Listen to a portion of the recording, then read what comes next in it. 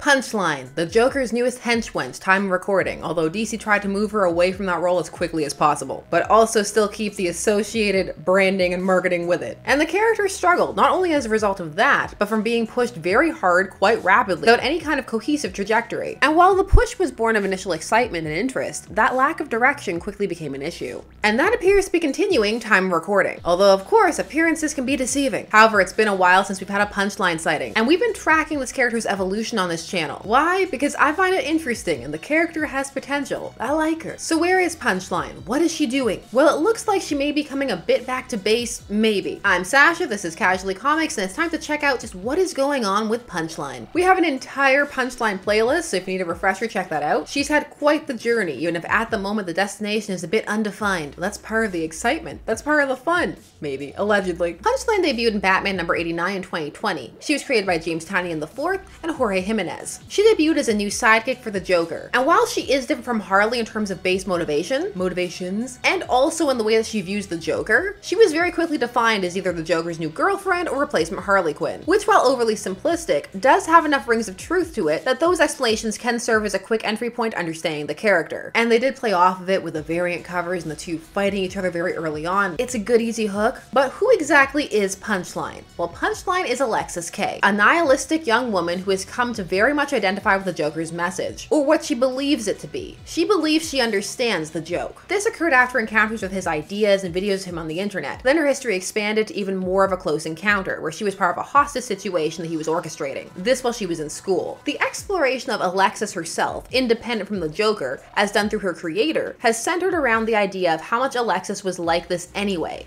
even without an encounter with the Joker. Was she always destined for something like this and the Joker was just the catalyst? If it hadn't been the Joker, would have been someone else, or would she have just evolved this way on her own? Or is Alexis the natural result of having to live and grow up in the fear of the Joker? Has his presence shaped not only her, but the youth of Gotham? Just as Batman has an impact, was the Joker's impact? Or was Alexis a victim, seeking agency and a way to cope with trauma? All of these things flirting around the question of if he's the joke, is she the punchline? Because the question remains, what exactly is the joke? One of the key differences between her and Harley was that Harley viewed the Joker as a misunderstood victim of circumstance and how large I can fix him complex, at least at the start. This also was coupled with the idea that perhaps she can make a bit of her name for herself if she could be the person to do it, because Harley also was complex, and the Joker was then able to prey upon that. Though there are some iterations where he does have some genuine feelings for Harley, they just don't exceed the feelings he has for other things in his life, like Batman. Now we need to contrast that with Alexis, who feels the Joker is someone to be idolized, someone who has cracked the joke at the heart of society or life itself, and she understands and identifies with that, or what she believes that to be. She doesn't want to change him. She wants to be in on that joke and prove herself and perhaps even surpass him, using him as a springboard to gain that level of relevancy. As a lot of Punchline's character is tied up with being of the tech generation, seeking views, relevance, importance, clout, being embedded in online culture. Also, most importantly, being aware of how that culture works and able to manipulate it, use it to her advantage. She is well aware of her image, what it is, works to cultivate and maintain it, and use different aspects on it to play upon different people. At the start, Alexis was presented as a high-up hench person for the Joker, in charge of many aspects of the operation during Joker War, but also doing her own things. She did start out the gate with a bit too much being able to do everything, including combat, but they lowered that very quickly, the combat aspect, but she still had the intense ability to make chemicals and the like. She was a monster who enjoyed creating new toxins and testing them on the homeless population and children. She had also exposed herself in the process. The effects of that were still to be determined and were played more with in her miniseries later on. Her relationship with the Joker vacillated. At times, especially at the start, it appeared more mentor-mentee, although she was putting more into it than he was. It appeared that she was more obsessed with being close to him than a romantic relationship. But as time went on, you would see the romantic element creep more into various stories, but at times it felt like it was more her idea than his, or an afterthought. It's a different vibe for sure, but even so, it wasn't the prime focus, and that doesn't seem to truly be the way either really regard each other. Though that could change. I see you, Batman 147 couple variant cover. It comes up. When it does, it's always a bit awkward because it doesn't entirely feel like it fits. Not for her and him anyway, because again, she's not Harley. Also, we've been there and done that. Let's try a different angle. Not that you couldn't just have a different type of relationship and have that be the different angle. There's a lot of using going on in this relationship between Punchline and the Joker. And while Punchline clearly amuses Joker, it's less clear how he feels about her overall. All of these threads are fascinating, and as one can see, Punchline brims with potential. However, as of time of recording, it has yet to be tapped. Following the event of Joker War, the era in which Punchline debuted, she had a one-shot. Well, that was during. It kind of explained who she was. This was the beginning of her origin, which set her up as an edgy Joker fangirl. Then another further Punchline story expanded this. This was about her tracking down the Joker and her early encounter with him. Next, she got her own miniseries in the back of Joker's ongoing. The storyline was the trial of Punchline, this beginning in 2021. So you can see a lot of work was done with her starting in 2020 and through 2021. Eventually, Trial of Punchline was separated and placed in its own trade in 2022. This arc focused on Alexis's manipulation skills and further explored her past. It was also a commentary on radicalization and social media, which, while interesting, was one-sided, as they ignored certain aspects of online culture that are very prevalent, such as the fact that while Punchline would have fans, she would also have a lot of haters. For example, she puts out an online apology, and while some people would buy it,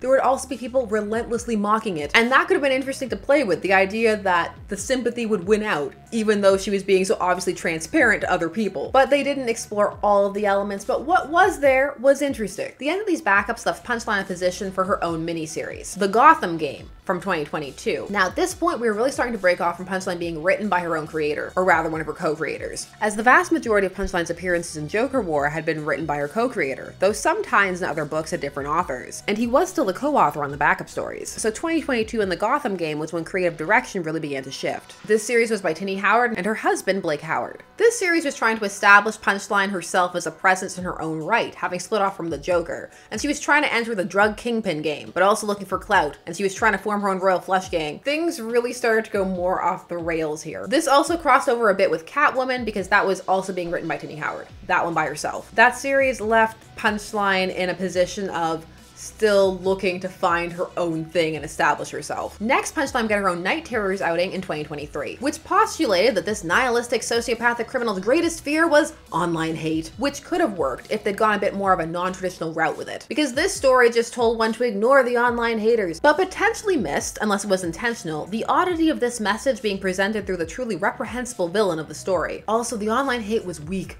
sauce. That one was also frustrating because it had some truly cool elements and imagery, and with one or two twists, could have been a masterclass in either exploring Punchline's psyche or making an ironic commentary on what she was saying. And that was the last really big video we did, because Punchline hasn't been overly active since her mini. And I know that wasn't every appearance, she's popped up a little bit here and there. For example, while her own series was ongoing, she also popped up in The Joker, the Man Who Stopped Laughing, and she was on the Legion of Doom, and she was kicking Joker to the curb on one of them. But that's the overall Punchline trajectory and key appearances. Now, time for recording. She's popped up in Chip Zdarsky's Batman run, Batman 146 from 2024, in the story Dark Prisons Part 2, which is part of Zdarsky's intense interest in exploring Batman of Zur-En-Arrh, Batman's backup personality, as redux and edified by Grant Morrison as of 2008, with some tweaks. There have been some changes made. Punchline is featured in the main story, as there is a backup, which is also by Zdarsky, which has been a staple since he took over the book in Batman 125 in 2022 with Failsafe Part 1, a plot he is still working with, as this story also involves Failsafe. So we'll quickly cliff notes the basis of Zdarsky's Batman run. This run is playing a lot with interrogating Batman's paranoia and the distinction between Bruce Wayne and Batman is explored through comparison and contrast with his backup personality, the Batman of Zur-En-Arrh. There have been some detours in other plots, but that has predominantly been the main overarching focus. As of Batman 146, Bruce Wayne has been displaced and captured. Batman is now the Zur-En-Arrh personality uploaded into a failsafe android, with the assumption by others being that Batman has died and that this is Bruce's personality in the android, though some do have questions and are considering if Bruce succumbed to Zur-En-Arrh, not knowing that the real Bruce has been captured. This by the Warden, or Daniel Captio, who has been revealed to have trained both Batman and the Joker. So the Warden wanted to exacerbate Batman and the Joker's rivalry. This is a form of experimentation to try and bring out Zur-En-Arrh, or Zur as they just keep calling him, because I guess they don't want to write out the whole thing. We only have so much bubble space, so he's been manipulating both,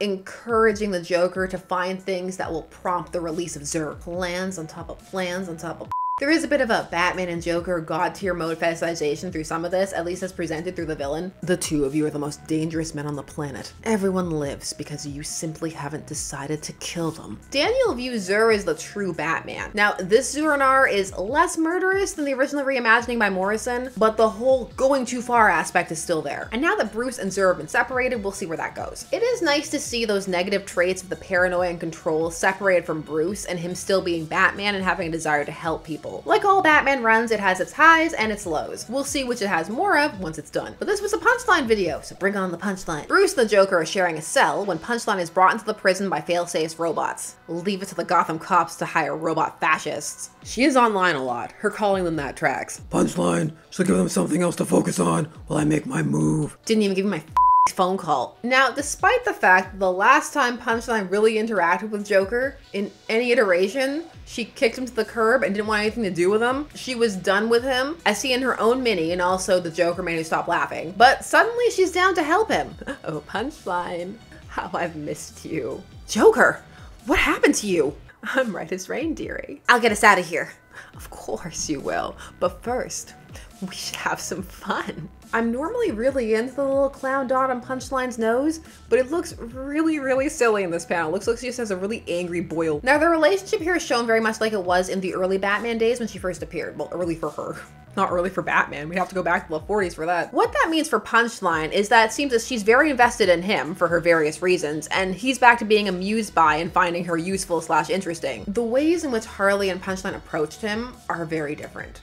Maybe we should do a video about that because I could detour off into that. Let me know if you want to hear about that. Interestingly enough, they actually cut from the Punchline scene to a Harley scene and then back to Punchline, which in a way highlights the gap that for some Punchline is filling. Because for some who miss the evil Harley, or at least the more evil aligned Harley, even if she wasn't fully bad, Punchline is really filling that whole bad girl role. They're contrasting each other in these scenes. I'm not sure if it's purposeful or if they just laid it out that way. It was just a way to set up the next scene, a bridge. They're okay. Now to find a way out and... Wait, what's Punchline? Click, look at her face. She's so into it. That was Punchline releasing all the cells, so Batman has to fight all the prisoners on the level they were on. Except the robot guards show up, so he doesn't have to. Which would have been ridiculous, but also cool. And that's Punchline. The rest of the issue is Batman trying to escape, Damian starting to question if that's Bruce and Failsafe, and Superman having a discussion with Failsafe Batman, who he thinks is Bruce, and playing upon one of my worst fears, which is being replaced and no one actually noticing, especially your family or friends. At least this is a backup personality with his memories, so it's close, but still. So it's a brief appearance, but it's still significant. In that, Punchline is still floating around a bit without a fully defined purpose. This scene really didn't have to feature her. I'm glad it did. Maybe it's because of Jimenez and he's one of her co-creators and he does like drawing her, but that's a speculation on my part. But also, this appearance brings her back closer to her pre-miniseries base. And personally, I wouldn't mind if they branched out from here again. Kind of just left that mini in a corner and we can refer to little threads from it, but not have to reference it over much. Punchline needs some time to cook, as the kids say, or have ideas developed for her, in other words. Some focus sent her way, so maybe she could use some time in the background before returning to the foreground she was shoved into right out the gate. It's also something to ponder whether this is a deliberate ignoring of the past, if it's simply too soon to tell, or if her past is being a bit phased into the let's not speak of some of this again so we can go in a different direction category. Part of the reason it's difficult to tell is, well, there are a few. One is that canon has been a bit loose as of the past few years and it's only starting to kind of come back to coalescing time of recording. There was a whole omniverse, which is kind of sort of still in play, but now they're starting to refer things together again a bit more, which is something I really appreciate, but it's not everybody's cup of tea. But also there's the fact that we live in this digital era that even I'm participating in, where things happen and instantly people respond. That's part of the fun, in my opinion. It depends how far you take it. You gotta still leave stories room to evolve and see where they're going. I'm just glad Alexis is still here, still bad, and loving it. May the Zur and R arc end so I can do the update video I was planning when it started, but it just keeps going. It's the Energizer Bunny of backup Batman personality stories. Anyway, that was just a quick update. What do you think is going on with this? Is it too soon to tell? Do you like Punchline, like seeing her? Do you think they're purposely ignoring past stories? Lack of communication? Where do you want our story to go? Put it all down below. And while you're down there, please do all YouTube things. Like, share, comment, subscribe, hit the bell notification so that you never miss a vid. Thanks so much for taking Saturday night spent discussing comics with me. I always appreciate it, and I will see you again soon. Bye-bye.